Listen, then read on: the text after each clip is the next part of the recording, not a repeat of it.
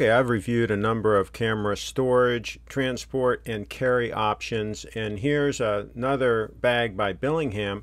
This was actually sold new in about 1985 by Banana Republic. Banana Republic had bags made for them by Billingham in England, and these are some of the best bags, in my opinion, that Billingham ever made.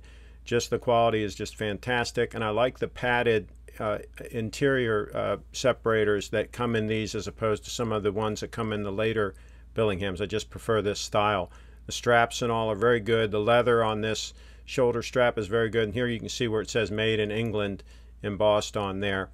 And this one just is in exceptional condition. I bought it from eBay. To be what, 30 years old or however old these things are now, well, 1985, you do the math.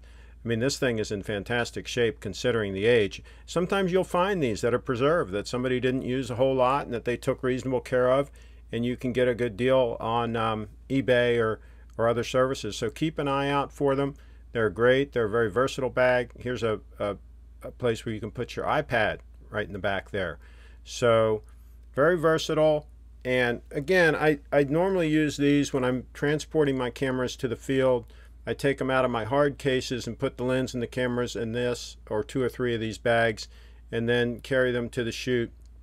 So use these bags for various purposes, and these are just a versatile, well-made solution.